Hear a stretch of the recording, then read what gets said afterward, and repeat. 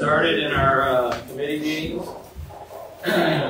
We have 7 first readings, no second, third, or pending. And we're going to move into finance, Jim. We will open our finance committee meeting at, 6 o'clock. And our first order of business is Resolution 21R77, a resolution authorizing New Franklin to enter into agreements with Cornerstone Benefit Services and Medical Mutual for New Franklin's health insurance plan and Delta for dental insurance, and declaring that this resolution shall be effective immediately upon passage. Thank you. Just go ahead. Yeah, well, I mean, this is a culmination of the process that started in June, and I'm going to start by acknowledging Mr. Kotz and Mrs. Jones and Mr. Fetterman, who sponsored and introduced legislation to ask us to go out to bids for the health insurance. I mean, we've been on self-insured program, reference-based pricing for a couple of years, and it did save us money. Excuse me, sir. Excuse me. Thank you. It did save us money, and we were able to. But as time went on, there was significant problems relative to access to providers. Our healthcare committee was willing to go another year with it while we explored other options. But council and the 3 members I mentioned suggested that we get bids, and so we did, and it was good advice. And what eventually we looked at self-insured reference-based, we looked at self-insured with a network, we looked at fully insured. We didn't expect to come back with a recommendation. Well, I didn't expect the fully insured to be an attractive option. It turned out it was. And the healthcare committee met and reviewed all of those and made their recommendation to council that we go with a fully insured plan. And in addition, that we go with Cornerstone and Crystal Sanciola as the broker, which puts the business right here in New Franklin. And so Medical Mutual, you have a copy of their proposal. The premium on this fully insured plan, which essentially, for just about all purposes, mirrors the benefit levels that we had before, but it solves the issue relative to access to providers, and specifically we're talking about Cleveland Clinic, that scratched us off the list. And were unavailable to us as providers before. $857,555. In fact, that's significantly less than what the projection was for the self-insured with the reference-based pricing. As I mentioned last time around, we expect certainly that there'll be increases in the next couple of years, but even if the increases are 25% a year, we'll still average out at about what we would pay for the self-insured with the reference-based. So I think it's a good suggestion for the city. And I would ask you to proceed on that aspect of it. The dental aspect of it, because we were self-insured, it was all under one umbrella. And so now we have to get separate dental coverage. We were spending about $40,000 a year on our dental. And the bids came in about that. The proposals came in right around that. And there were a variety of them, but initially this legislation was drawn to accept a proposal from some, and I've got a surprise at the end of this, because I know you always enjoy that. It was Sun Life. But we had a few concerns about what the cost would be, because we're trying to, again, not put any additional burden on the employees financially. And so questions arose as to out-of-network dentists and what the cost would be and how much the employees would be responsible for. And so we asked for a look at a plan that maybe had a little broader network, because just internally, in a very unofficial survey, we had 5 people in the admin office, and none of the dentists were covered, and a couple of them were local. So we asked Crystal to reach out to, as she's here obviously, to answer questions, to reach out to Delta Dental and see, and so we think they have a little broader network, and their pricing came in about $2,000 less. you see the 36,700 is what those prices would have computed out to, as opposed to the 38,000 for Sun. So we said, well, good, we'll go down. This has been a moving target. I mean, that's a decision that was made yesterday. Well, today Sun Life has decided that perhaps they could give us a little better price. And they did give us some additional information relative to network. And that information came in late today. So what we're going to ask you to do is amend this resolution to take out any reference to the dental. And we'll take a harder look at these two, and then we'll come to you in 2 weeks with a resolution relative to the dental. And Crystal has indicated to us that she's confident that whichever of these plans you authorize at that point in time, we can have it in place for an effective date of January 1st. So I hope that's not too much. I hope it was helpful. And again, Crystal's here if anybody has any questions relative to, at least for tonight, the medical or the dental. Just for a comment, through my Gardeners Union, we've had Medical Mutual for a long time, and Delta Dental.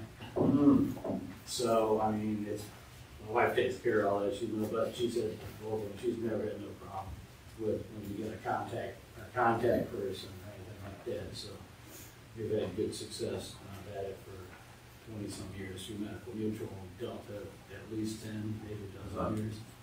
So, You haven't had network problems or? Nope, we use a dentist that's local there, and have real problems, and any hospital we want to go to, through Medical Mutual, we've never had issues. That's my comment. Thank you. Anyone else have questions, comments?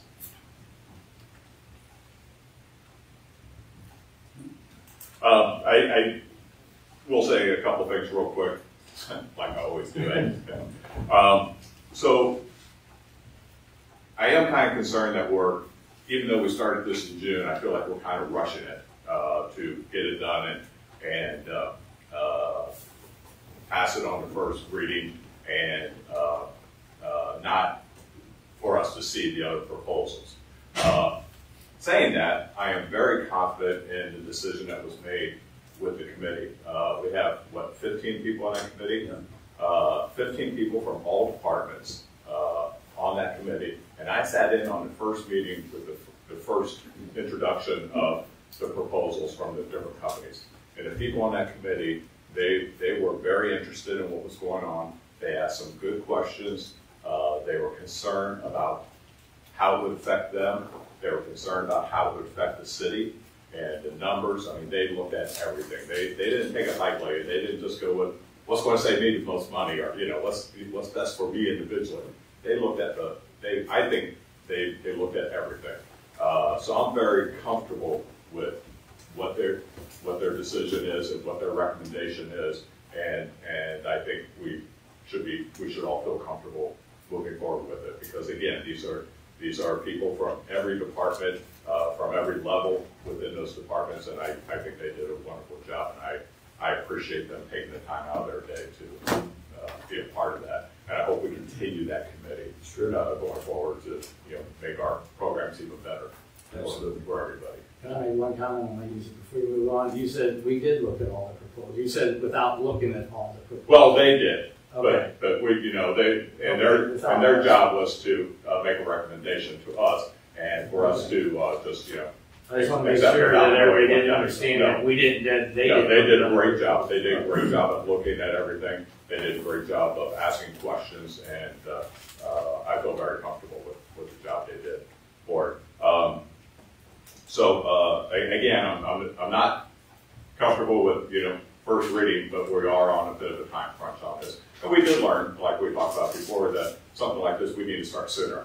Yeah. We didn't realize Right. what was involved in this process. And it just so happens that the way it, when we reach the end of it, we're at the calendar year, and this is when most of these plans are priced out on a calendar year basis. So this will put us on a calendar year basis for renewals, et cetera, which I think would be a good thing, because that's what the providers are more comfortable with.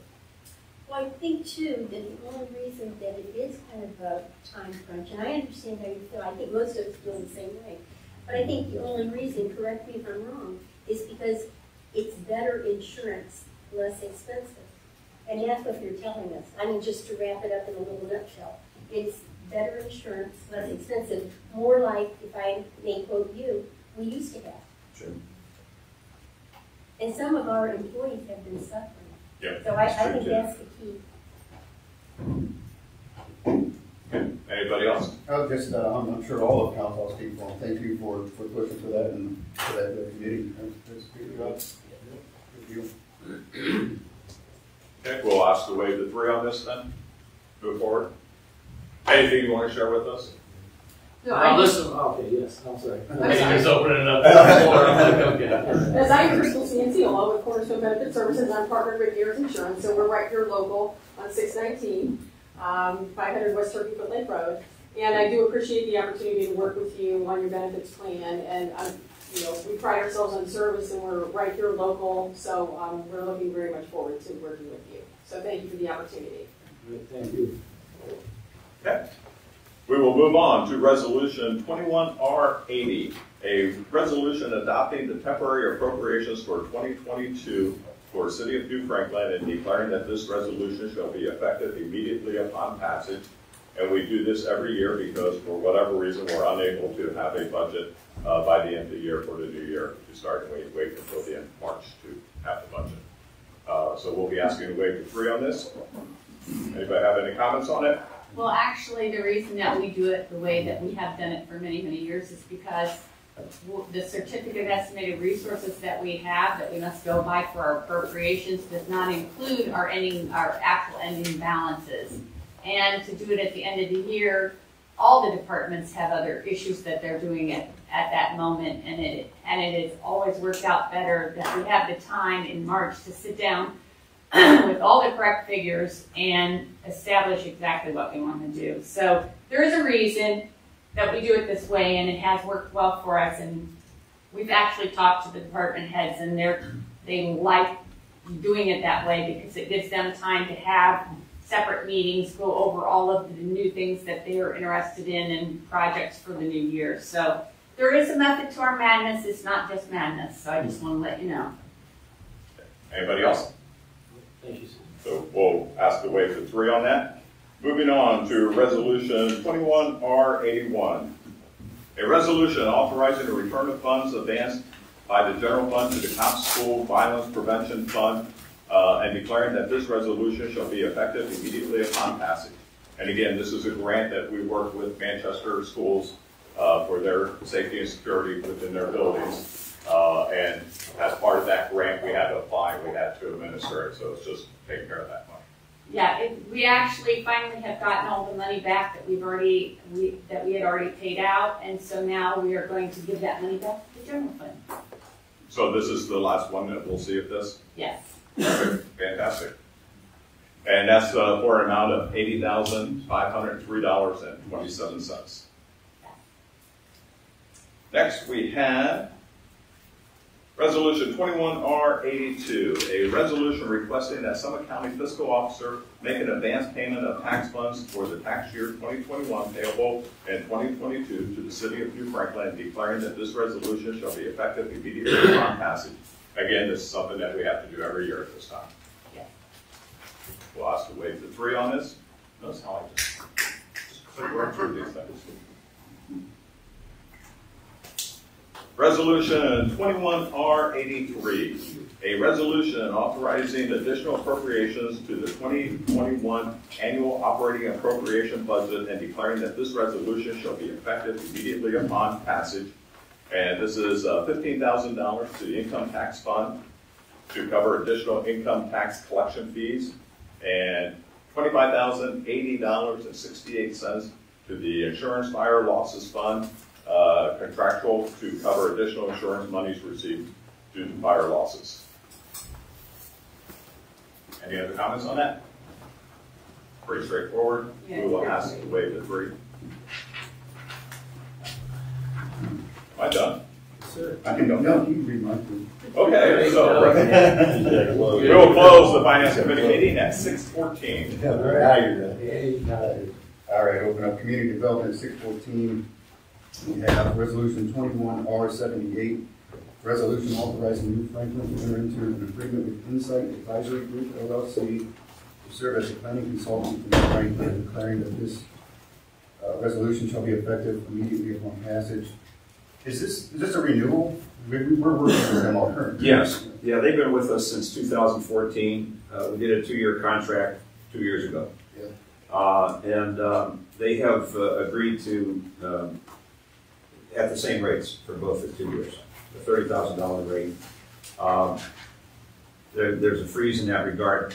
We outsource our planning. They've been effective. And certainly, most cities would have a planning director. By outsourcing this, we save the salary, we save the benefits, we save the overhead. There is a termination clause in the agreement as well for 60 days termination without notice. If for some reason we become dissatisfied with their work, we can terminate it without cause with 60 days notice. And the idea that they're willing to lock in a fee for 2 years is why we're suggesting a 2-year agreement again. Okay. Anyone have any questions or comments? Jim is reading. I thought the last contract was $15,000 per year because we were going to try to accomplish some of those tasks in-house. It was a not to exceed 30, as opposed to a lock in at 30. And for a period there, well, it was up and down during the time that we used them. So there was a period that they were billing at the $15,000 rate. Once we got busier, we moved it back up to the rate that came out to $30,000 a year. It was the one that's in place right now is not to exceed 30. Did we get one before at 15? I don't know. No, the year before in 2019 was 30,000. Yeah. And then for 2021, I understood it was 15,000 per year because we're going to try to do things in-house, and they were going to give us 2 hours each week in the building. Yeah. Is that still part of our program? It is. That's written in the contract as well. Now, some of that we've been doing by Zoom, quite frankly, as opposed to, but they're certainly spending those hours with us. Okay. Anyone else? You guys comfortable to waive the 3 on that? Yes. We move along to 21R79. Resolution authorizing the mayor to enter into an agreement with the Summit Soil and Water Conservation District for the provision of technical watershed assistance and declaring that this resolution shall be effective immediately upon passage.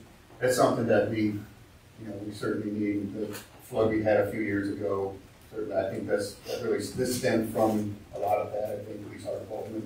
And this is something new that Summit Soil is initiating. And Sandy Bargett from Summit Soil has been a real activist. And there's a number of communities who are joining in on this, and I think more will follow. And it's a very reasonable $5,000, but it's really going to pinpoint an area that's we want to spend more, give more attention to. We have, I won't go on at length, but you guys are probably aware, and you men and women are aware that we've got a variety of stormwater issues. And there's water quality issue built into this as well, which is also important. We've had some people over the, from time to time calling, what are we doing to make New Franklin green? And so this addresses that in part. But a lot of those stormwater, the vast majority of those stormwater issues are on private property. And they're on, ditches and that were put in by developers that the city has no ownership, no interest, no legal interest, no right to do much with. So what I'm hopeful here is that, first of all, they're talking about indexing, further indexing and cataloging these. And then I'm also hopeful that this might lay the groundwork for us to start looking for some grant assistance to try to address some of these. Otherwise, we're just going to have to prioritize them and try to go at them to help people with some really significant stormwater issues. I mean, there's people that have significant portions of their property that are eroding because of a ditch that runs through the back of their property that didn't seem like a big deal 20 years ago, but now it's heading for their shed. Those types of things. So it's a 1-year contract for $5,000. You don't have any questions on that? I told you should have just read on it. Well, I don't have a question. I do have a comment about it. When looking up the Summit Soil and Water Conservation District, going to their website, they offer a lot of stuff for homeowners, and homeowners should go to their website. Is SSWCD, Summit Soil Water Conservation District, dot Summit Ohio, Summit OH.net. Or you just Google it and I'm sure it'll come up. But again, their website is very good. They have a lot of information on there, a lot of things they do for homeowners that you may be surprised is available for you. So please go to that website, check it out. And we just had a gentleman that came in, Joe, that came in, his mom was ill. And he was saying that he had such a huge problem. Is that one you're talking about, Paul? Where the ditch is running down? I'd have to put a last name with it, but Sure, it's one of the many, right? yeah, Young is his last name. Joe Young. Joe Young. yeah, He lives in Minnesota. Yeah. I think that was one yes, that was brought to us not too long ago. Yep. Joe came in. that's one. Anyone else? All right, I think that's a great idea. We should waive the 3 unless someone has an objection to that. All right, and we close at 6:20. Thanks, Amy. Anybody else have anything for their, want to talk about their committees? I do have a problem. I brought it up, I think, a few weeks ago. I don't remember exactly when it was, and I apologize for that. We have our ball field, Lockhart Field, listed on Cherry Avenue still. When you pull it up, and even when you go to like the youth football and the baseball thing, it's all listed on Cherry. So I think we need to change that to Caterly Way. And I don't know if it's up to us because we changed the name to get in touch with like Google Maps and explain to them that it's been changed, but it's still coming up on Cherry Avenue as opposed to Caterly Way. And that's the reason the cars are going there. All right, I'll follow up on that. Thank you, I appreciate it. Thanks, Judy. Anything else? All right, I'm going to go ahead and call it order. The City of New Franklin Council meeting this Wednesday, December 1st, 2021. Christmas trees got me. What are we at? 6:22. And for the pledge, please. To the flag of the United States of America and to the republic for which it stands, one nation, under God, indivisible, with liberty and justice for all. Thank you. Roll call, please. Mr. Cox? Here. Mr. Morgan? Here. Mrs. Jones? Present. Mr. Fetterman? Here. Mr. Hall? Mr. Scott? Here.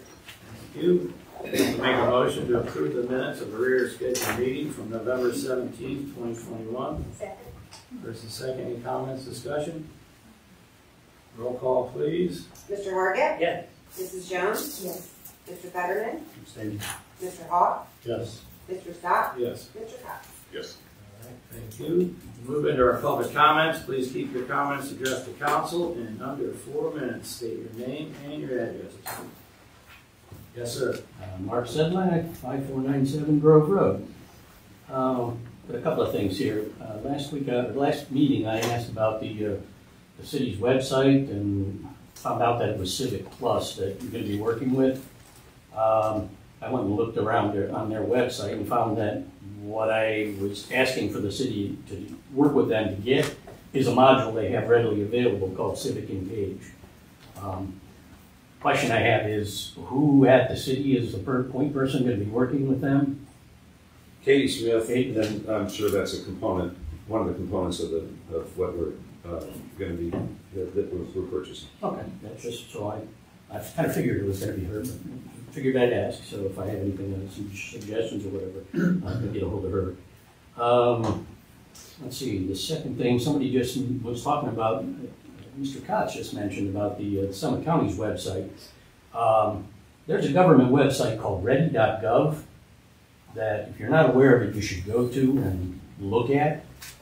It's FEMA's, Federal Emergency Management Administration's website in getting people on an individual level being at least modestly prepared for natural disasters, natural emergencies, and they have information there about all kinds of materials they have available, lists of things that if you don't have, you probably should. They have a 72-hour list and then some other stuff if you want to be even more prepared, you can add to it. But it's just some really interesting reading, and there's several good books on the subject too about being prepared for the emergency, because in most cases when you have a natural disaster of any kind, like the hurricanes and so forth, city administrations aren't prepared to handle those kind of emergencies on the kind of scale that need to happen, and people really need to have some responsibility for themselves, and it's a good thing to do. And then the last thing was on the issue that was brought up about the renewal on the Insight contract. I guess my first question is, since we've talked about and have said that we're going to redo the comprehensive plan to find out what the citizens really want before we start planning on what we're going to do, does it really make sense to continue paying somebody to do planning for the city when we don't really know what we're planning for? And so I guess the question is it possible to take a hiatus from working with them until we know that, and then can that be restarted at some later date, that relationship? Or if not, what are we paying them to do when we don't really know yet what we're going to do? This is a comment section, okay? Okay, that's my question on that. And then one other question, this is, I don't think I should wait till later in the meeting. I just wanted to ask Mayor Adamson, I know that you contacted Dan at Valley Energy about solar. Has he gotten back to you with any information yet? We're trading information, yes. We're engaged with him. All right, I'm just going to give him a nudge, because I'm a big customer of his, and I can. And if it saves some time, and it's an agenda item, and it might save some time, even though this is comment, not question, there's, if it's okay. That's fine. There's still plenty of work going on relative to planning. We have businesses that are trying to relocate. We have grants that we're trying to secure. So it's an ongoing process. I mean, just to name a couple. There's still plenty of work. It wouldn't be prudent for us to just put planning on hold while we proceed with the comprehensive plan update.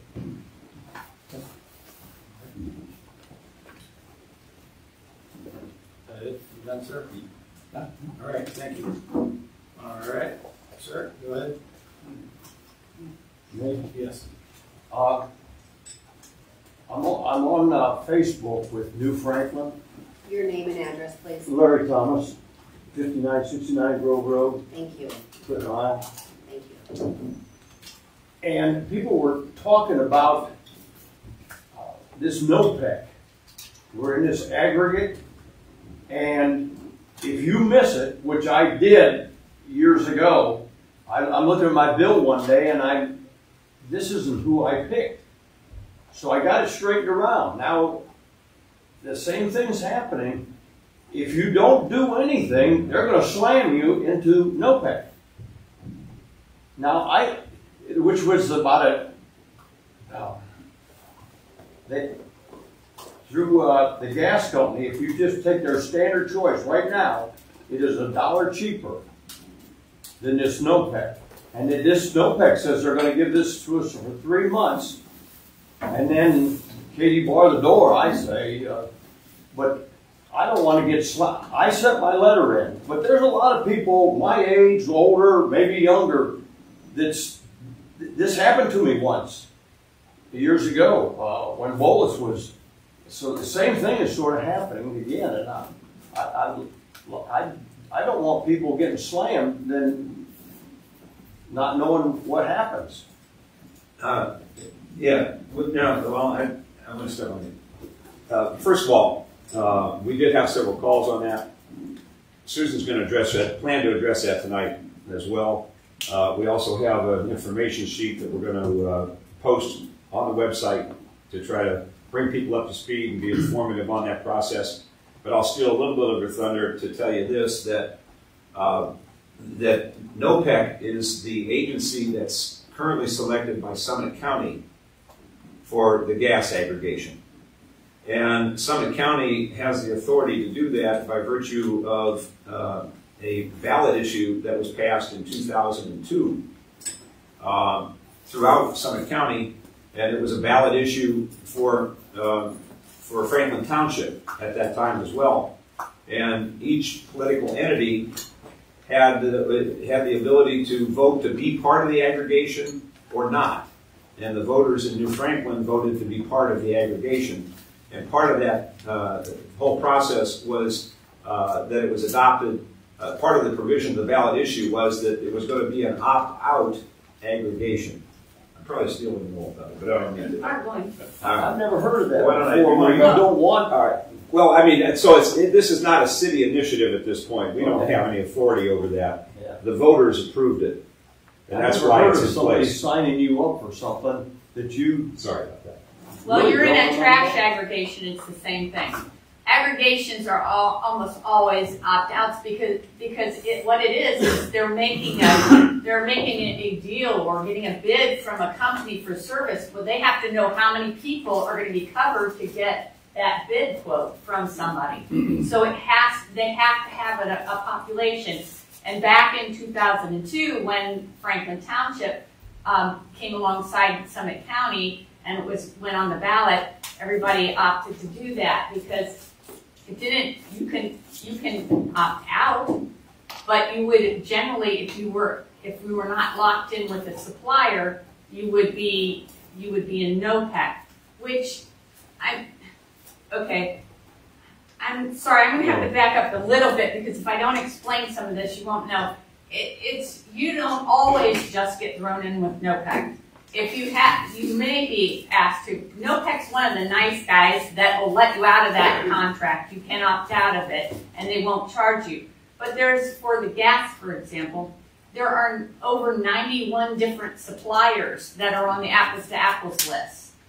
Lots of different prices, lots of different terms. It can be 2 years, it can be 36 months, it can be, and they can charge you $150 or nothing to get out of that contract. So there are a lot of different options for people, but you have to do it. You have to do it on your own. And we chose back in 2002 to step in there with Summit County, so they do the negotiations to try to get us the best. When you say we, you mean the voters? The voters, we of New Franklin and other communities like I want to be clear on Coventry. that. Yeah, Coventry did the same thing.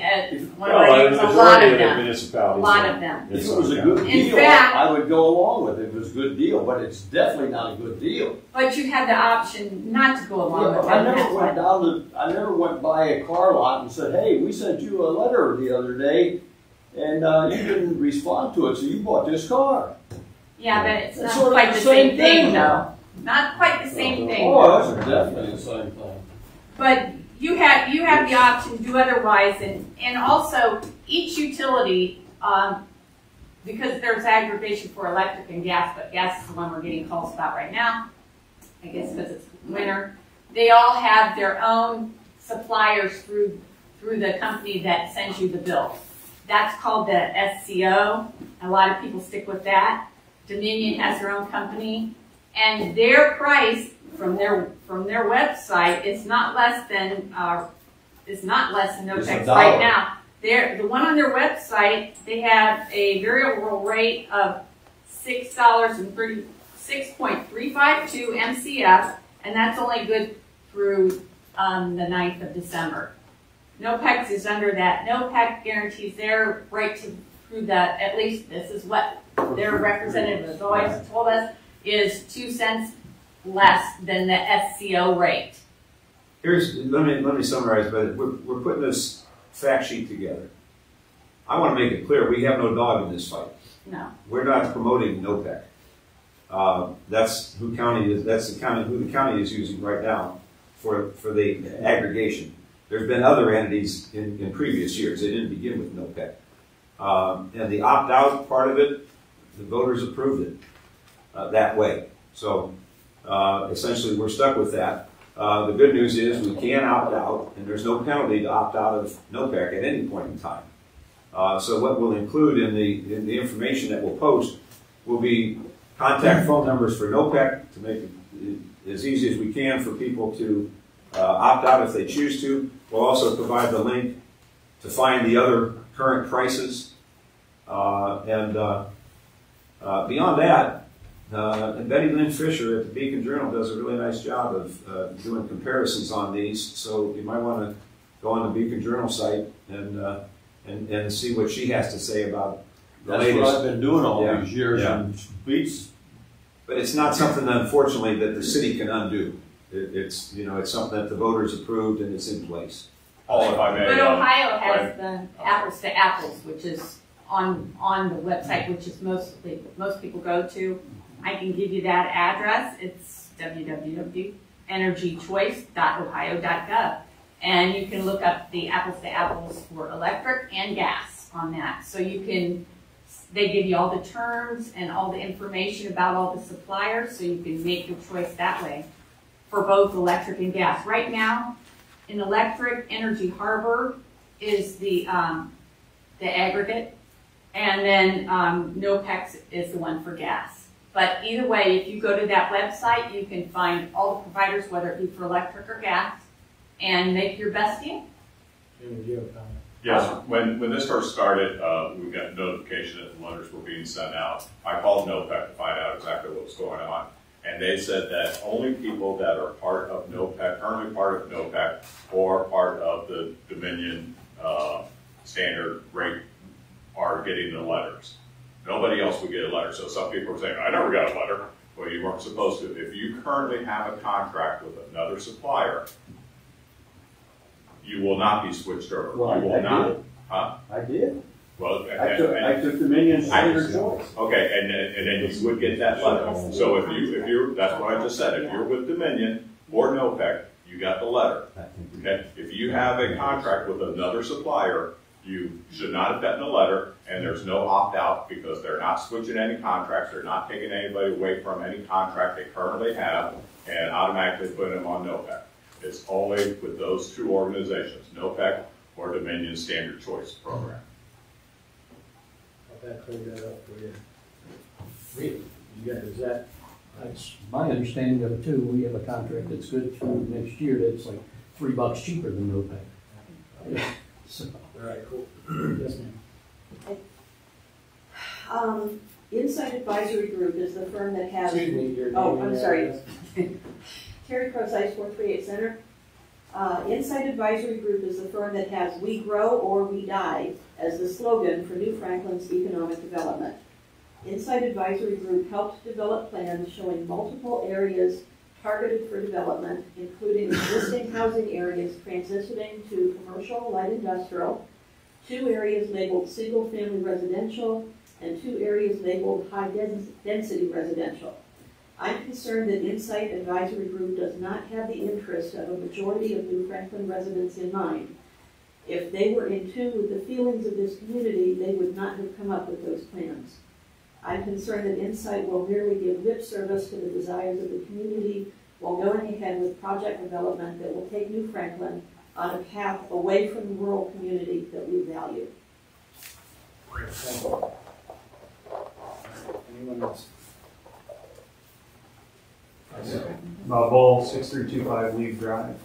Judy, you could, I'll look into it. We can easily make a correction on Google Maps to point the address. Before we leave tonight, could you give me the address and I'll make sure I put that correction in?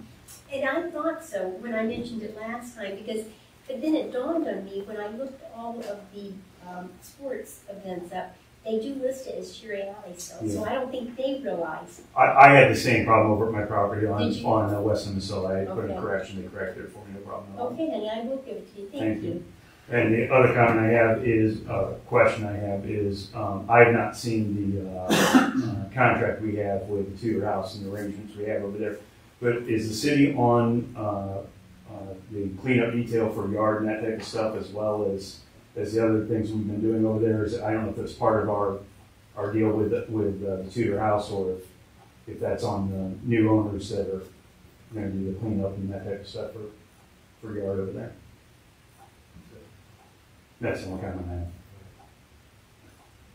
I'm sure it's been taken care of. Well, our city crew was over there today. That's the reason I asked. Anyone else? Yes. Oh, thank you. Valerie Sedlak, 5497 Grove Road. I'm actually going to change what I was going to bring up, because I'm just curious, in the past when we've had the public comments, it's been kind of a back and forth thing, which I personally value, and maybe that's not the intent of this. And so I just wanted some clarification, and if that's not the intent, if it's just we make a comment, walk away, and don't really have any dialogue with our city, how do we get that dialogue going? The comment part, like, if you've ever been to other council meetings, comment part usually you get a comment. We put in the end where we would answer questions, so we have something on the end for that, if you have a question. So we, it just got so far away from that. First, there's just to be comments. Some people just like to have a comment, and that's it. On the end, if you look at the end of the thing, we have, before the end of it, we have public questions and answers. That's when we can communicate. And we've had that on there. You guys have only been coming for I don't know how long. I've been doing this for 17.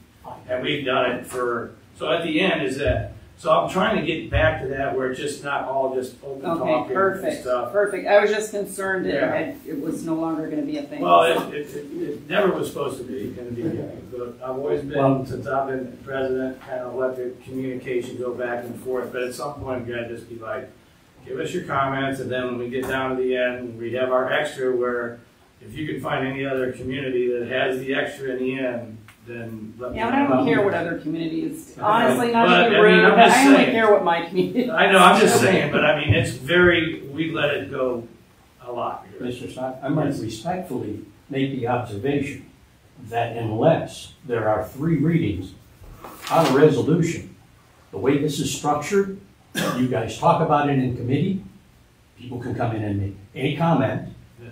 then you vote, and there is no back and forth. Exactly. Yep. And then if it's only 1 reading, things get decided without any back and forth with the community. Okay, well, we're just gonna transfer some money, but before we're just gonna transfer some money, that's something we gotta take care of. That Well, we're not gonna- those we're are not gonna wait simple 6 ones, but weeks to do that. when you talk about a major change to how much the citizens are gonna be paying for the employees of the city's health care, Yes, that's a pretty big deal. yeah, we've been And talking there about are it some since questions, June. but from what I'm hearing is that there was a committee to discuss that, but it was all city employees. Was there any community involvement in any of Not that? in that one, no. Well, okay, we're the ones paying for it. Yep. So shouldn't we have some input into that process? Is one question I would ask. That's fine. So, you have my comment. All right, good. Anyone else? Yes, sir.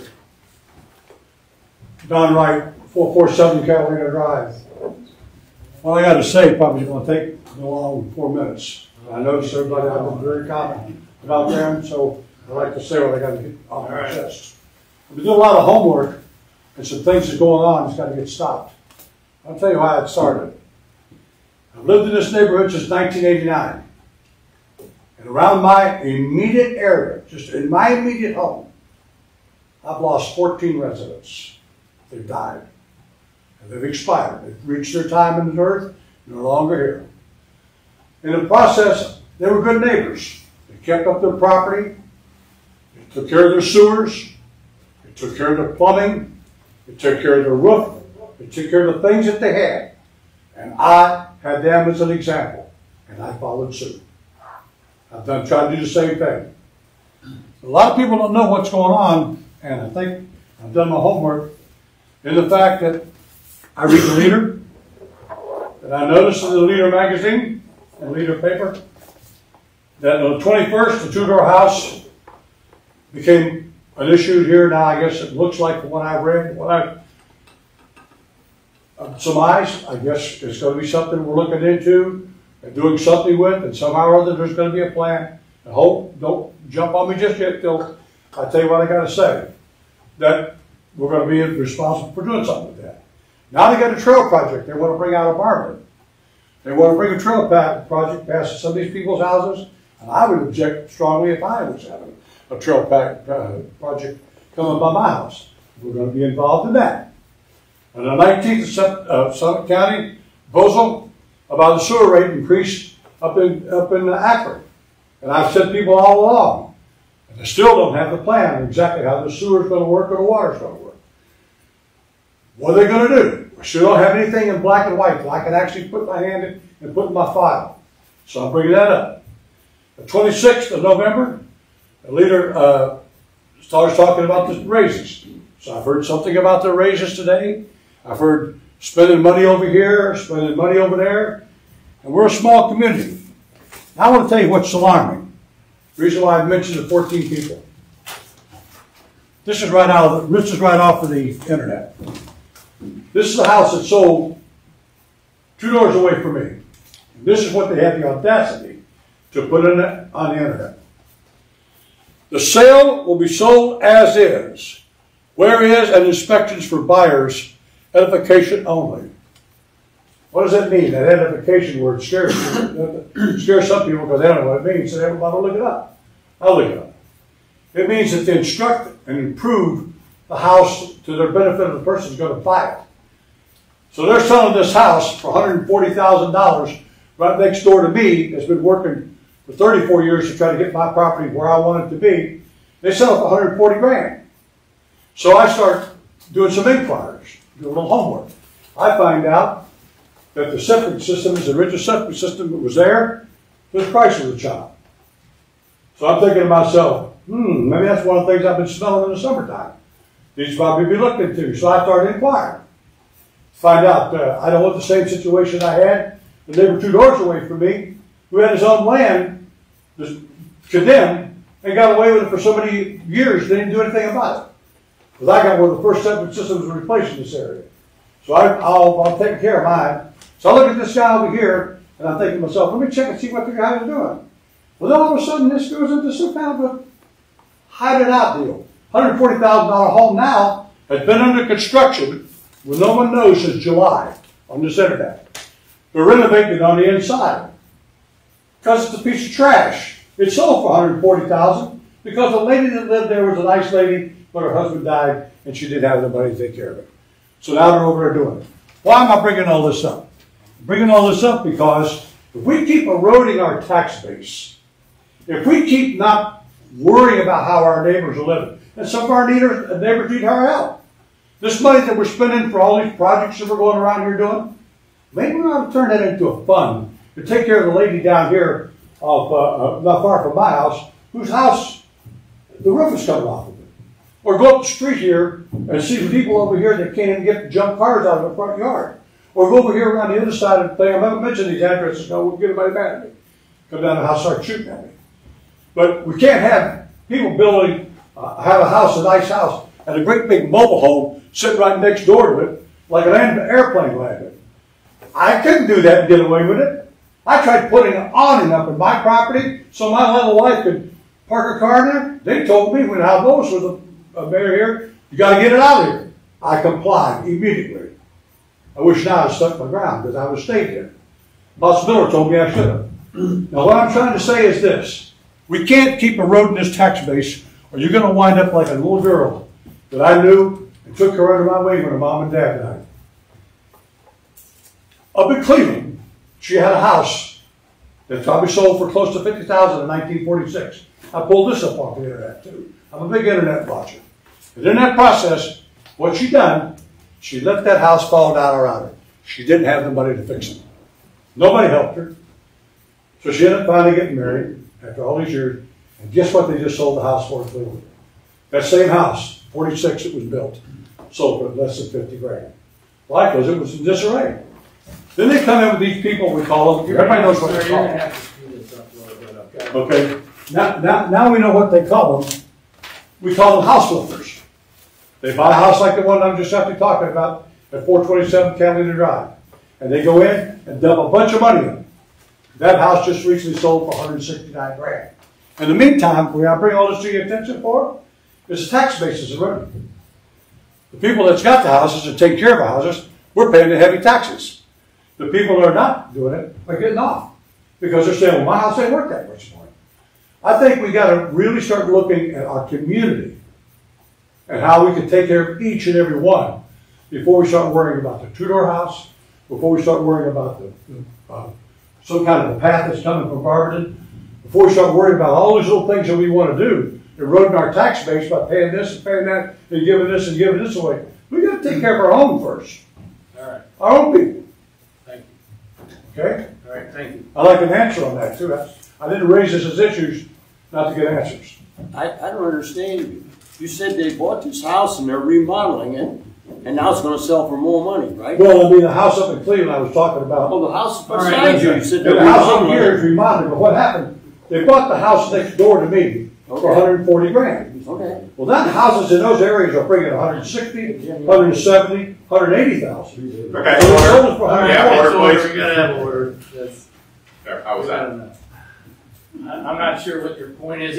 If somebody fixes a house up for 100 and somebody pays 169. Well, in the meantime, they're gonna pay taxes. who's paying the taxes that this guy or whatever. wasn't paying because his tax base dropped off? We're paying them. Yeah, I'm not sure I understand it. Well, I see my taxes go up, But and I complain about it. And I have a some right didn't to. come from this city, they came from the county and other things. What's that? So most of them, our taxes going up, basically, most of them came Well, from the county and other things. If you got answers, I'd be glad to get them in writing. All right. A lot of questions we'll have to get together on. All right, anyone else? I got one more thing. Yes, sir. Why can't we get the police report in the Leader? Now that's ridiculous. This has been going on for, what, better than 6 months now? We've been having problems with that. It's an internal problem. It has to do with the computer-aided dispatch, the switch over that the county required, and it's created problems in terms of being able to issue those reports. So we're working on it. We're just haven't been able to get it. Maybe we didn't have police issues. No, it's there. We're working on it. All right, anyone else? All right, thank you. Again, we're going to go into our readings this evening. Our legislation, we have 7 first, no second, third, or pending. Start with resolution 21-R-77.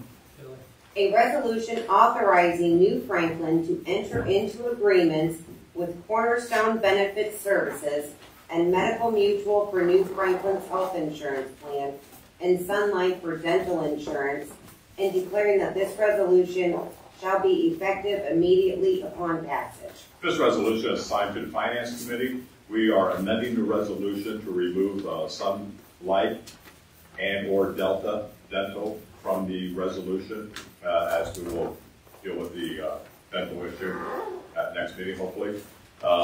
So we move to waive the 3 readings of Resolution 21-R-77 as amended. There's a second, roll call, please. Mrs. Jones? Yes. Mr. Fetterman? Yes. Mr. Hawk? Yes. Mr. Stock? Yes. Mr. Cox? Yes. Mr. Hargit? Yes. We move to adopt Resolution 21-R-77 as amended. Second. There's a second, any further discussion? Roll call, please. Mrs. Jones? Yes. Mr. Fetterman? Yes. Mr. Hawk? Yes. Mr. Stock? Yes. Mr. Cox? Yes. Mr. Hargit? Yes. All right, passes 6-0, thank you. Move to resolution number 21-R-78. A resolution authorizing New Franklin to enter into an agreement with Insight Advisory Group LLC to serve as planning consultant for New Franklin, and declaring that this resolution shall be effective immediately upon passage.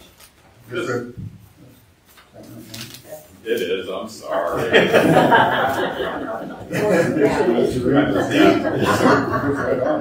This was assigned to community development, and we moved to waive the 3 with the, and I just want to make the comment that they touch more than just the comprehensive plan. They do other things for us, so this isn't their sole purpose with us.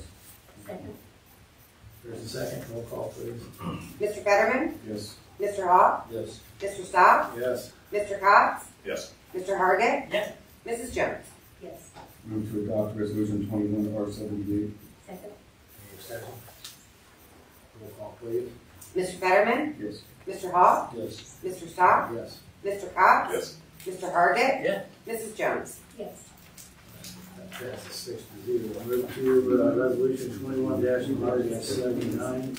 A resolution authorizing the mayor to enter into an agreement with the Summit Soil and Water Conservation District for the provision of technical watershed assistance, and declaring that this resolution shall be effective immediately upon passage. This was also assigned to community development, and we moved to waive the 3 on this as well. Second. There's a second, roll call, please. Mr. Hawk? Yes. Mr. Stock? Yes. Mr. Cox? Yes. Mr. Hargit? Yes. Mrs. Jones? Yes. Mr. Fetterman? Yes. And we move to adopt 21-R-79. Second. Any discussion? Roll call, please. Mr. Hall? Yes. Mr. Stock? Yes. Mr. Cox? Yes. Mr. Hargit? Yes. Mrs. Jones? Yes. Mr. Fetterman? Yes. All right, that passes 6-0. Move to resolution 21-R-80. A resolution adopting the temporary appropriations for 2022 for the city of New Franklin and declaring that this resolution shall be effective immediately upon passage. This resolution is assigned to the Finance Committee. We move to waive the 3 readings of Resolution 21R80. Second. For a second, roll call, please. Mr. Stock? Yes. Mr. Cox? Yes. Mr. Hargit? Yes. Mrs. Jones? Yes. Mr. Fetterman? Yes. Mr. Hall? Yes. All right. We move to adopt Resolution 21R80. Second. For a second, any discussion? Roll call, please. Mr. Stock? Yes. Mr. Cox? Yes. Mr. Hargit? Yes. Mrs. Jones? Yes. Mr. Fetterman? Yes. Mr. Hall? Yes. All right, that passes 6-0. Move to resolution 21-R-81. A resolution authorizing the return of funds advanced by the general fund to the COPS School Violence Prevention Fund and declaring that this resolution shall be effective immediately upon passage. This resolution is assigned to the Finance Committee. We move to waive the 3 readings on Resolution 21R81. Second. For a second, roll call, please. Mr. Stock? Yes. Mr. Cox? Yes. Mr. Hargit? Yes. Mrs. Jones? Yes. Mr. Fetterman? Yes. Mr. Hall? Yes. We move to adopt Resolution 21R81. Second. For a second, any discussion? Roll call, please. Mr. Stock? Yes. Mr. Cox? Yes. Mr. Hargit? Yes. Mrs. Jones? Yes. Mr. Fetterman? Yes. Mr. Hall? Yes. All right, that passes 6-0. Move to resolution number 21-R-82. A resolution requesting that the Summit County Fiscal Officer make an advanced payment of tax funds for tax year 2021 payable in 2022 to the City of New Franklin and declaring that this resolution shall be effective immediately upon passage. This resolution is assigned to the Finance Committee. We move to waive the 3 readings of 21R82. Second. For a second, roll call. Mr. Cox? Yes. Mr. Hargit? Yes. Mrs. Jones? Yes. Mr. Fetterman? Yes. Mr. Hall? Yes. Mr. Stock? Yes. We move to adopt Resolution 21R82. Second. For a second, any discussion? Roll call, please. Mr. Cox? Yes. Mr. Hargit? Yes. Mrs. Jones? Yes. Mr. Fetterman? Yes. Mr. Hall? Yes.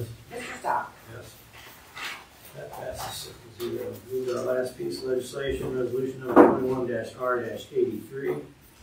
A resolution authorizing additional appropriations to the 2021 annual operating appropriation budget and declaring that this resolution shall be effective immediately upon passage. This resolution is assigned to the Finance Committee. We move to waive the 3 readings on Resolution 21R83. Second. For a second, roll call, please. Mr. Hargit? Yes. Mrs. Jones? Yes. Mr. Fetterman? Yes. Mr. Hall? Yes. Mr. Stock? Yes. Mr. Cox? Yes. We move to adopt Resolution 21R83. Second. For a second, any discussion? I think that Jim should read the amounts that are being transferred. I think you read them the first time, it'd be nice to go over again. Okay. Sorry, Trish. Not a problem. $15,000 to the Income Tax Fund to cover additional income tax collection fees, and $25,080.68 to the Insurance Buyer Losses Fund, cover additional insurance monies received due to buyer losses. Any other discussion, Donna? Roll call. Mr. Hargit? Yes. Mrs. Jones? Yes. Mr. Fetterman? Yes. Mr. Hall? Yes. Mr. Stock? Yes. Mr. Cox? Yes. All right, that passes 6-0. Again, that's the rest of our legislation, those second, third are pending. Drum roll. Mayor's report. We got a few items. I sent out to you, I believe, we got a notice from the Ohio Division of Liquor Control, and it has to do with an application for a permit. It gives council until December 20th if the council chooses to object or request a hearing, it's for someplace called the PLX Deli, and we're thrilled, seriously, and nothing but best wishes. But in any event, we can address that at the next meeting. If anybody has any concerns, please express them to me. Otherwise, at the December 15th meeting, assuming there are none, we'll authorize and direct the clerk to indicate that we're not requesting a hearing. All right. The Republic contract, I met with Terry Thompson from Republic today, and the chronology here is that our contract was up, and Republic suggested, well, our options initially were to go out to bid. Republic suggested that we might ask Green whether we could piggyback on their contract, which came in at $16.41 for the unlimited, and so we made that, council approved that request. We made the application to Green. Green came back finally in November and said, yes, that's good with us. I met with Republic today, and it was, what Terry indicated to me was they had some reservations relative to the pricing at this point in time.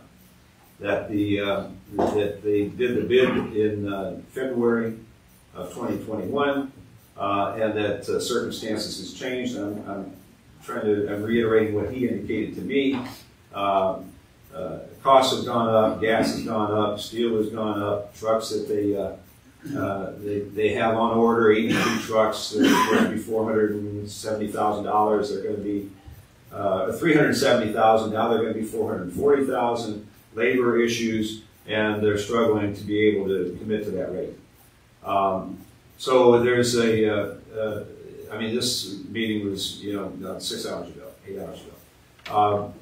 They are not bound to honor that with us. It was at their suggestion that we suggest the piggybacking as opposed to the bids. So they're not legally bound in that respect. Mr. Thompson indicated that he was going to suggest some alternatives. He thought there may be some provision in the Green contract, which is basically what we'd be piggybacking on, that would permit some additional increase relative to increased costs that they would propose to us and see if we wanted to agree to that. And in the alternative, we're going to have to go out for bid. So this is, I haven't even had a chance to talk with the law director about it yet. I just want to keep council informed on that, and we're going to be having some significant discussions over the next 10 days here. My intention is to do the best I can to secure the identical rates with Green. I'd prefer for us not to have to go out for bid. But if we have to, we will. And we have to execute something with Republic to continue services until those bids came in. The one concession that he did request as a cost-saving measure for them would be to stay on the every other week recycle as opposed to every week, which is what the Green contract included. If that were the only concession, I'd put that before council and see what you guys thought. But if there's more than that, then, well, ultimately, whatever happens would have to be approved by council. So I'll keep you up to speed on that as we go on day to day. I wanted to let you know that's where we are relative to recycle, which is, and they mentioned labor as well, and we all know that's an issue. So, all right, the comprehensive plan update proposals are due on Friday. I have no idea how many we might receive. Initial screening, I have put together a screening committee to screen those initial proposals and then be able to make a recommendation to council. And what that screening will involve will be look at the initial proposals, make a determination as to, depending on how many we get, we may proceed to Zoom meetings with each of the proponents to just initially hear from them in terms of any questions we might have about their proposals. Then we would look for the screening committee to perhaps narrow the field, and then invite that narrowed field in for face-to-face interviews. And anything else that committee might decide they need to do to get the information to make a recommendation to council, we'd ask that committee to do. And Who's on the committee? yeah, the committee that I'm suggesting or I'm putting in place is I would be there as mayor. Jennifer Six will be there as our planning consultant. Barry Gano, our zoning inspector, would be there because a lot of this has to do with zoning. I wanted to get a representative from council, and I wanted to get a representative from the Citizens Advisory Panel. I've asked Mr. Kotz to serve as the council representative. He's been up here a long time, and he's agreed to serve. And I talked to Mike Conwell from the Citizens Advisory Panel, and he's willing to serve as well. So that would be the panel that would, the screening committee, and then ultimately and when we get to that interview process, and if more council wants to sit in for that, but of course we invite you to do that as well, because ultimately you'll make the decision. And we expect that's going to take some period of time. By the time we get them and screen them, we'll probably be in to that third week of December before we have an initial meeting. And then when we try to set up these interviews because of the holidays, I expect that'll probably begin in early January. I would hope by mid-January we'd be in a position to make a recommendation to council as far as who to get on board on this. The tennis courts. I've met with Susan. We've looked at the numbers, and there were concerns of how we're going to fund this thing, and do we need to go outside for funding? And the short answer is we're not going to have to. And it looks like that we will be able to proceed in this fashion. We'll have a balance of close to $200,000 in the parks fund at the end of this year. Now we bring in about $150,000 each year because it's 5% of the income tax. So that $200,000 would be the basic, foundational piece. In addition to the grant of the $50,000 puts us at $250,000. We are committed to making this a $750,000 project. And I'm meeting with the engineer. I met with Brian today.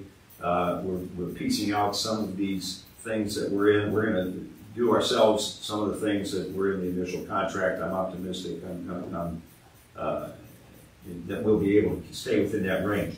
That puts us at about $500,000 that we'll have to fund.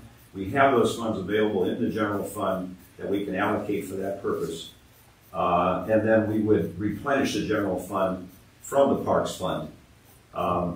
I would say at a minimum of $50,000 a year, but I think we'll be able to do much better than that. I think our fixed expenses from that $150,000 a year are going to be somewhere in the range of $70,000, $75,000. So we should be able to service this debt no worse than $75,000 a year. Again, that ultimately this project will be funded entirely, other than the additional grant money, through the parks money, which can only be used for these types of capital projects. So. And we're still, waiting, hopefully, that there may be some federal money coming. I'm not going to rule it out. We haven't heard anything negative. We haven't heard anything positive. We'll wait and see. That would be beautiful. But we'll see. Are there plans, are there pictures of what it's going to do? Oh, yeah. Yeah. I'll be happy to share those. So at this point in time, it will be our intention to proceed this way. And we'll look to send out for bid again right after the first of the year. But we're going to pare down some of the components of that bid. The site preparation, the site clearing, some of the post things, some of the cement work, some of the driveway work. Probably the lights were an alternate anyway. We'll probably take that off at this point in time and think about that in the future. It's really not a necessary piece. So, but we'll get those new bids out in early January. Sunday, 2 to 5 p.m. Buddy the Elf will be there. Santa Claus will be there at the Tudor House, Christmas open house. It will be in a tent, so it's outside. Everybody's COVID sensitive, and we're not going to be indoors for that reason as much as anything else. But so we will be outdoors. There'll be heaters in there. We're confident that people will be comfortable. We got 7 different acts. singing groups that are coming and performing, and it should be a great time. So if you can be there Sunday, 2 to 5 p.m., please be there. And let's see, lastly, we will be placing an e-waste recycle bin on the grounds over here in the far corner of the parking lot. And this will permit basically almost all things electronic to be deposited. We used them once, one weekend. The Reworks, which is a county organization, have their own computer electronics drop off. We did that as well. And at one point they weren't we got the impression from them they weren't entirely confident with the e-waste folks, and that has been dispelled. So we talked with Reworks as well, and we said, listen, we'd like to put this here. Do you have any problem with that? They said, no, we're satisfied with what they do. They have these in a couple different other communities, neighboring communities, and so we'll do one more service. And we'll be posting that on the website and giving that information. And the website is moving along. I think we just got something today that it'll be May that it'll be unveiled. So it takes a while to put all this stuff together. But that's in process, and it will have all the bells and whistles that we all want. So that'll be a good day as well. That's all I got. Thank you. Susan? Not much to report here. We're working on winding down to our end of the year, so we're working our lists and doing what we can. So there's really nothing much new. As an aside, just to let you know, if you didn't know already, today is the National Day of Repentance. So I thought I'd just bring it to people's attention. And also Pie Day, National Pie Day. Just know that one too. Pie Day again. All righty, thank you. Go to old business and old business. David, I think I do. I don't know whether it be old or new. Maybe it's a mixture of the two. But I really think that it's a good idea, because a lot of people come very prepared with questions. And I think that's a really valid thought that we should all think about. If they can't ask a question until after we vote on something, that puts them kind of in limbo, or it does to me. So I think we might want to rethink something. I'll pass this president thing down to you. Okay, kiddo, but I'm saying to you, I think that we really should rethink that, because that made sense to me. If you take the time to look online we're going to talk about, and we actually go through, then I think that was a good point. I mean, I really do, because you don't have a place to ask the question until after it's already passed. You can make a comment, but that's not getting our opinion back to you. That was the whole reason for having 3 readings, so that it gets read, people can think about it, they can come in the next meeting and make comments before it gets voted on. But it seems like everything always gets voted on the first reading. But I think that's something all of us should think about, because I do think it's a valid point. I was going to wait until public questions on that comment. Oh, sorry. But I agree with you. I look at the situation of having public comments at the beginning. That should be at the end.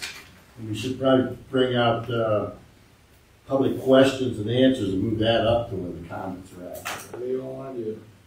That's just my opinion. I mean, I was going to wait until public questions before I brought that up. We've had it like this for a long time. I mean, now we got some points, but it doesn't mean it's right, but now we're. Well, I'm just saying, what they said made sense to me, because if you guys all read these, and I had a question, you already asked it. You don't know what my question is, or whether it makes sense to you. I'm just saying it made sense, but then I'm just a blonde. What can I say? I don't think whatever.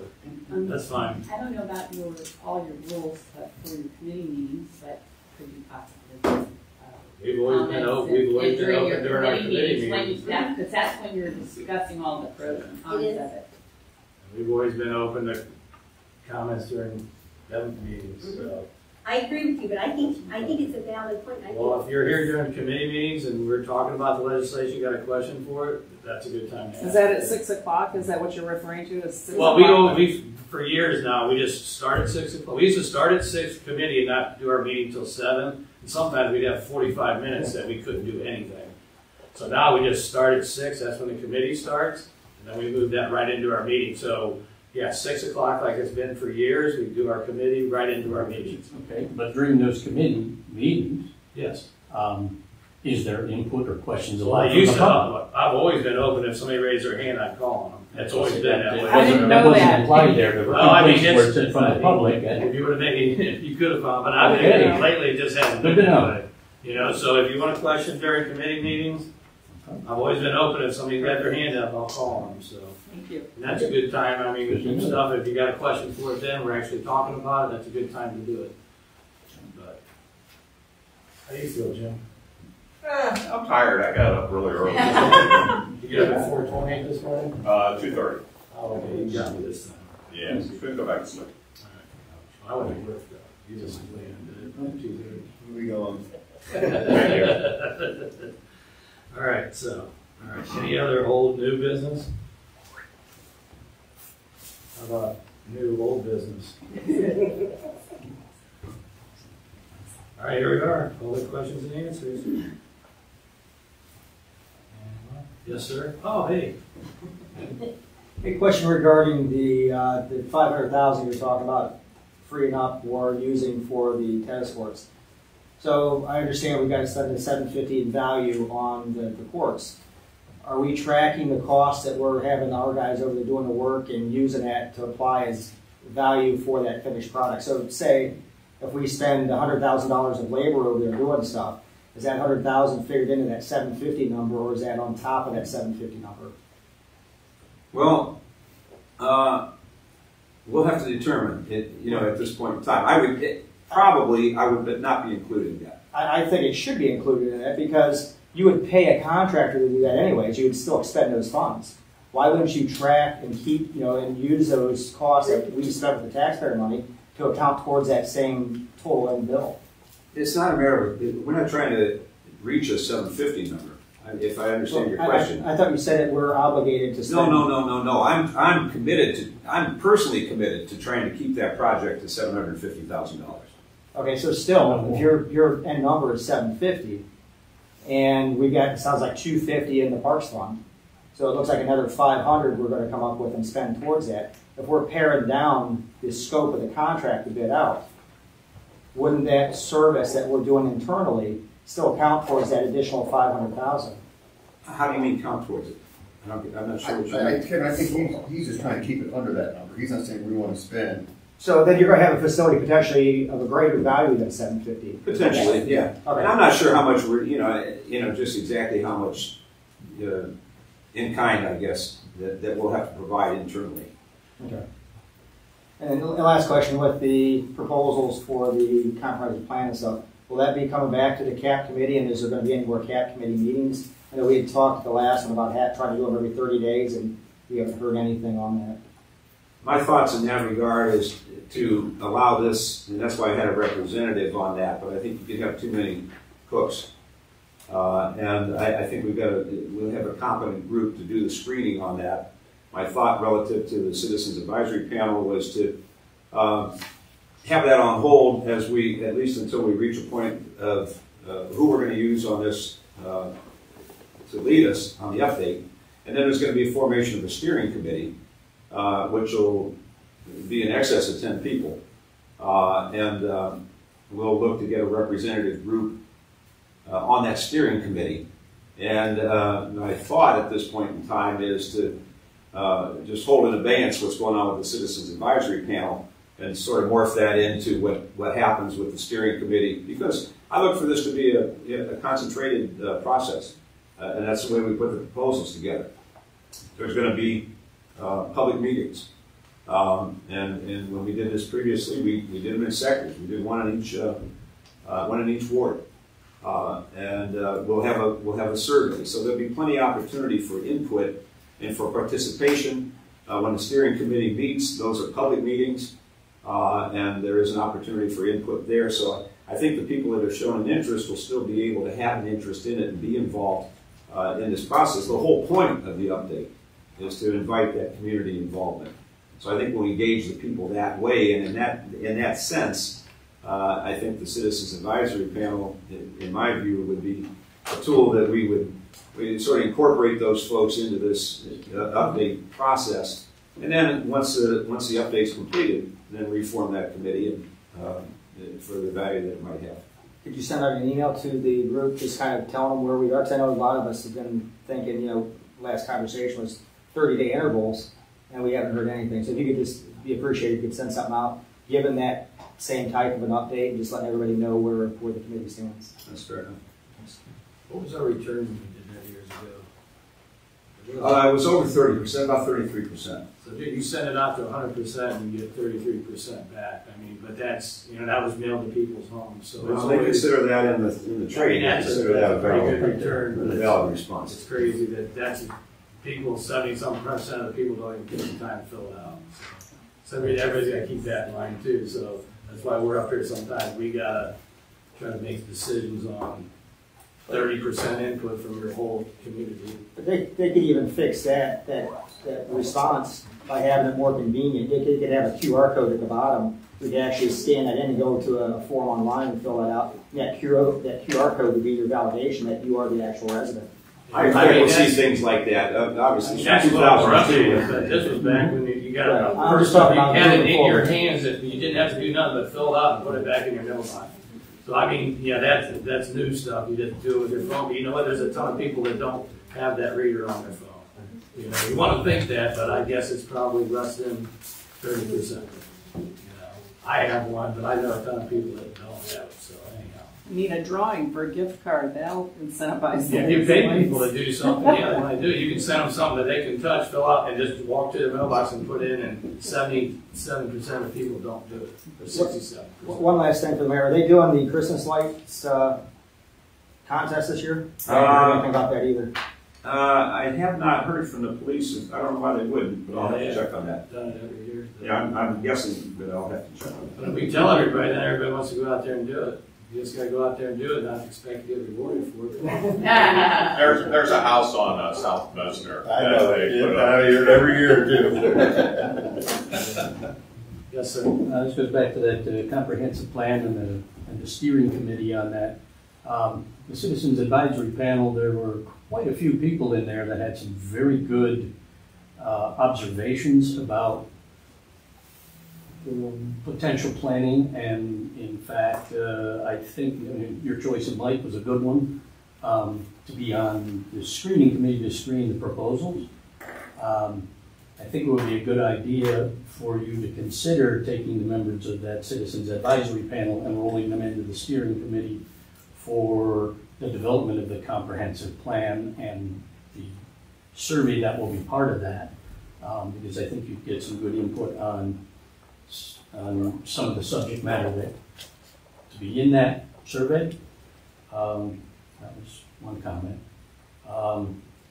Second comment was it had to do with something that got passed this evening, which was the healthcare policy for the city. Unfortunately, there was no opportunity to have any discussion to find out what the numbers are. $875,000 is 8 3/4% of the city's operating budget. It's a big chunk of change. I'm a business owner. I too use Medical Mutual because they were the most cost effective from when you rolled in cozy small enterprises coverage. But there is also, every year I get a big packet of all the different offerings from what level of coverage you have, and each one has its own associated cost. Some more than others. They all depend on things like deductibles and how much employee contribution there is, whether there's prescription benefits, etc. And I, as a taxpayer, would like to know what the city decided on for its employees without any input from the people who are paying for it.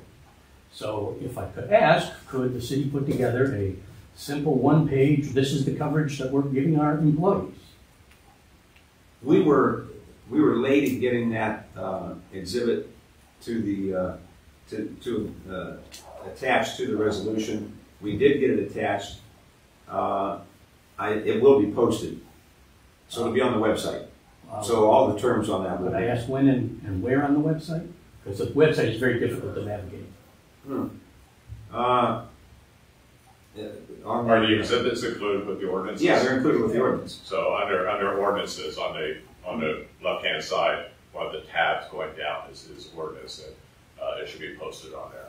And it clearly shows what the family deductible, per person deductible, employee contribution, benefits, and all that. Yes. Okay, very good. And one last thing on the website. Sorry. Again, it's kind of difficult, and since, again, something got voted on and approved this evening, as far as Insight development goes, there is still a final PDF of the city's development plan on the city's website under New Franklin businesses that still shows very clearly on 2 different pages, high-density housing. So if that, as we've been assured, is not the case, could that plan either be revised or an addendum put up there that in fact shows that that is the case? Because there's nothing there at this point in writing that says that. Yeah, I know we put some responses on there, like about 4 dozen, over the period of time. So we tried to explain that a number of times. I understand that, but yet the plan couldn't grasp it, no matter how many times we explained it. The document is still on the city's website as a final. No, Mark, I know, I don't mean to be quarrelsome. That document, I think what you're referring to was part of that presentation that was made in 2 places. One was to the Ohio EDA, and then also when we made a presentation to the property owners. We invited the property owners from State Route 93. We invited the stakeholders, ministers, school superintendent, and we invited the business owners to share with them what was up with the water and the sewer. I understand all that. As a preliminary, in fact, we stated very clearly on there that we were coming to them prior to going to any developers or investors. So it's there as a historical document, okay? I don't know if I feel comfortable taking it down because someone might suggest that we're trying to change history. Oh, so, well, no. But on the same token, Mark, I have explained, and I posted, and I believe that's still on the website, but I'll have to check. Well, on the website, when it first came up, an explanation. So again, I can post another explanation, or I can pull the one that I posted back, I think, in March of this year. The explanation said that there are no current plans for rezoning anything. Well, it was more thorough than that. But that was the general gist of it, yet the document is still sitting there. Do you feel I should take the document down? No. I think what the city should do is say this was presented at such and such, and I'll the city's position is that what's on pages such and such and such and shows high-density housing is no longer in the specific plans. I'll be happy to say it as many times as people need to hear it. I would appreciate it. I got people that it actually affects it, that are business owners there, that once it was explained to them one time, they're fine with that. So, and we've talked about it so many times. And I have not heard, after the initial discussion months ago, I have not gotten one other comment on it, so. But I think it's just tough tough to do because that, just take care of it. Talk is cheap. Yeah, I think it's tough because when you look on the website, there it is, and it says final, and then we see this contract being renewed with the people who put that together, and we're going, I know he said that the high density wasn't happening. That's fine. But it's still there. Yeah. It's still there. All right. Anyone else? Yes, ma'am.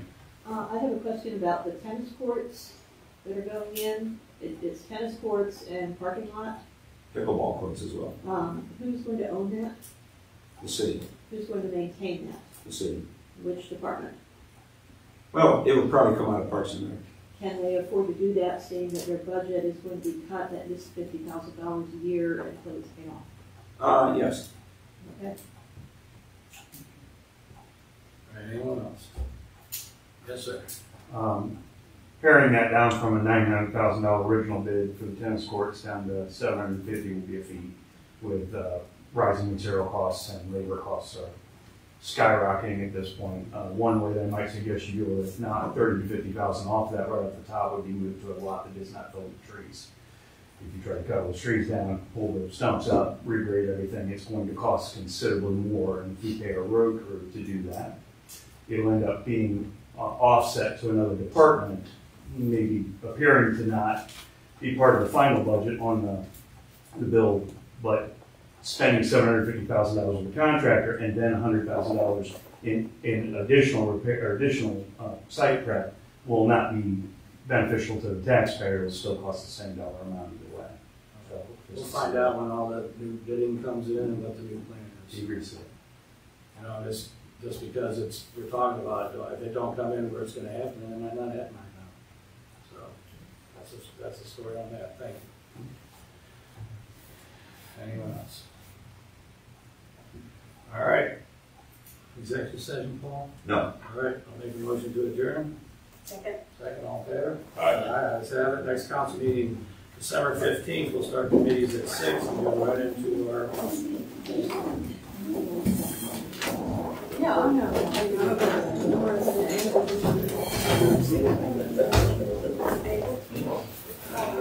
Don, how are you? How you doing, Bob? What's going on, man? Take